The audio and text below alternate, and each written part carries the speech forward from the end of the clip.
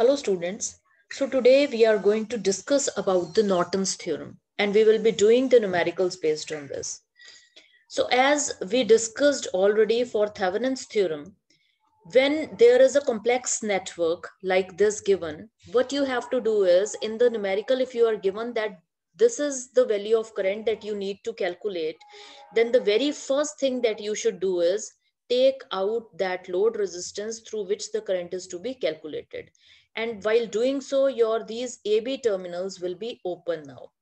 So the method to calculate RAB is same as that we discussed in our previous lecture of Thevenin's theorem, but still I will let you know about it again, that when you talk about RAB, when you look through these terminals A and B, that means when you pass the current through the A terminal, then you calculate your RAB. That means now the last branch, after short circuiting your this voltage source, the last branch will start to get solved up first. So while doing so, your energy sources, as we discussed earlier also, your voltage source will get shorted while your current source will be taken as open circuited. So this is how you will be calculating your RAB that we are going to discuss in our next numerical also. So now how to calculate your short circuit current ISC. So in Thevenin, if you remember, we used to calculate the open circuit voltage. From A to B, the resistance drops were calculated according to the polarity and that was VAB.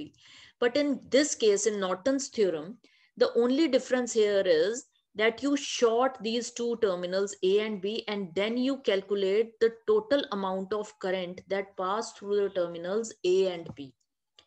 This current gives the value of your IN or ISC. So now we are going to do a short numerical to learn that how we calculate the ISC for different numericals. So this is our first numerical, and if you just correlate it with the Thevenin's theorem, question number 1. So I have taken the same numerical so that you should know that whatever theorem we apply, the result will come same. The value of IL will be same. Either we apply Norton theorem or Thevenin theorem. So I have taken the same values of the resistances as well as the voltage source. So again, as we discussed earlier also, take out the 24 ohm resistor, draw the circuit again. By opening your AB terminals, take these two terminals as A and B, and as the very first thing that we are going to do is calculate our RAB. So I have short circuited the voltage source. Now for our RAB, you have to look through the terminals A and B. So that means the current will go from here. And as soon as it comes to your this node, it sees two different paths. And so these two paths come out to be in parallel. So the total resistance will be 2 into 12 divided by 14. So that is 24 by 14.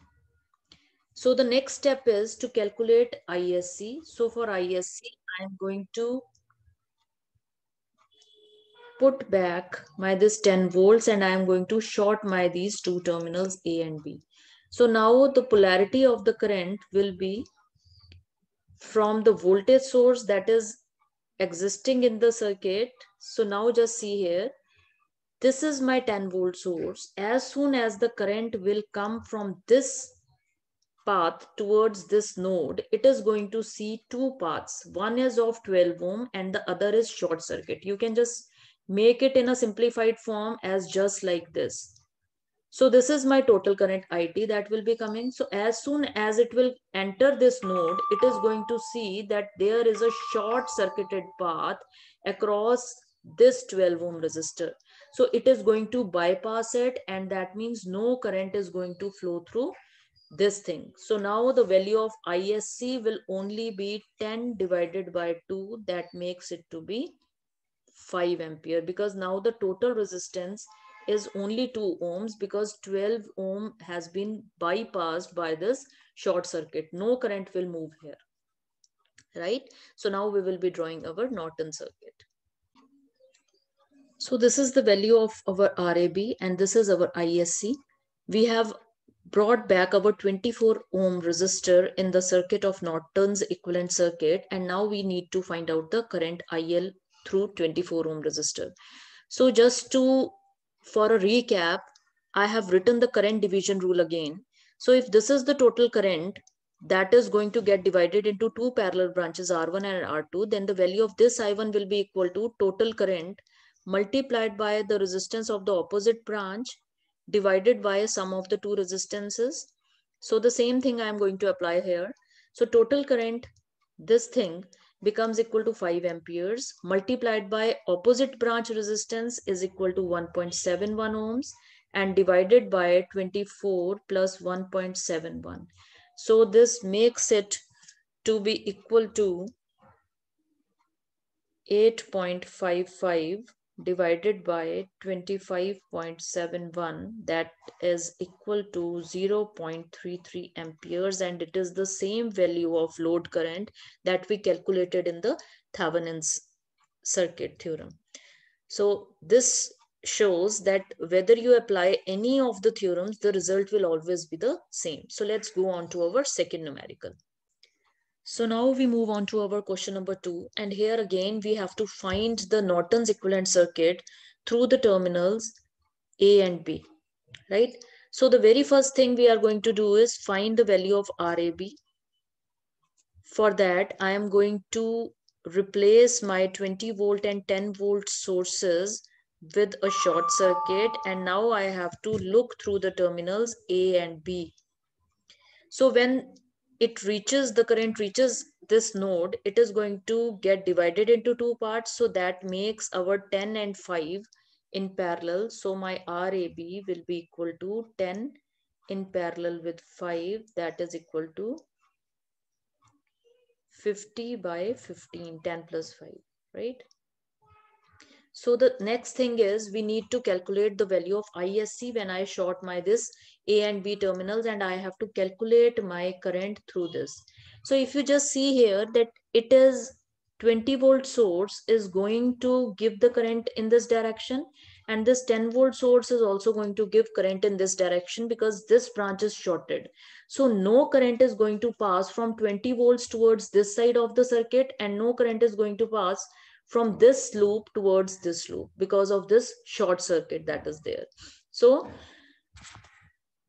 for our this loop, that is my I1 will be equal to 20 divided by 10, and my I2 will only be equal to 10 divided by 5.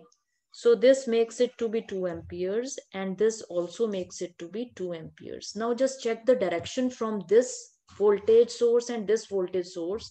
Both are going from top to bottom. So that means these two currents will be added to calculate our complete ISC, that is 2 plus 2 will make it to be 4 amperes. So our complete Norton's equivalent circuit will be, these are my AB terminals.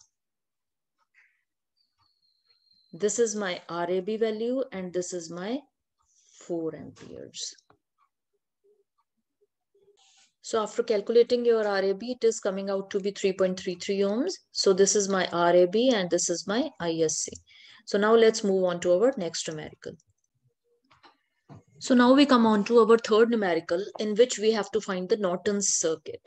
So the very first thing that we need to calculate is again RAB, but now you have to pay attention to this source, because this is not a voltage source now, but it is a current source. You can see this arrow that indicates that it is a current source. So now we need to open our this for calculation of our RAB. So I am just opening these two terminals of the current source, and I am redrawing my rest of the circuit. So now we have to look through the terminals A and B. So that means I am going to pass my current through these terminals. Now just see here, as it comes to this node, the current gets divided into these two nodes.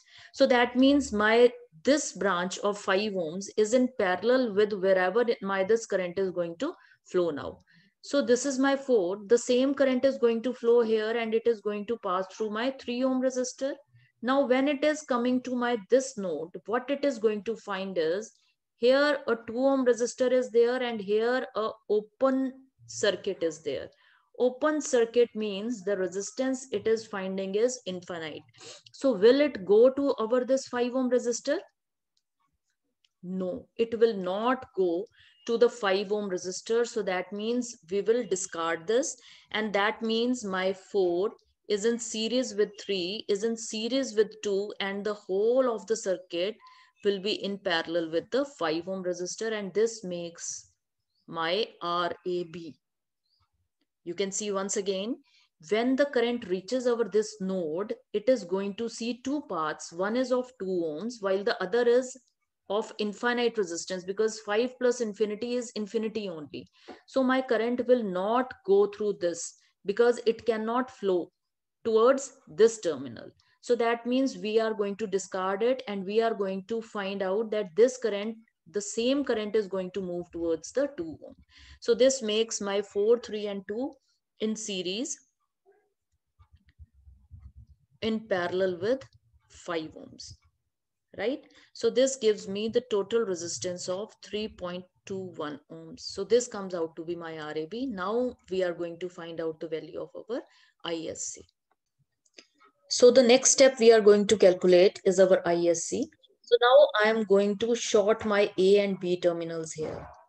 So as soon as I am going to short my these terminals, you have to always keep in mind, you should be very actively seeing the circuit that which branch is getting shorted on shorting the A and B terminals.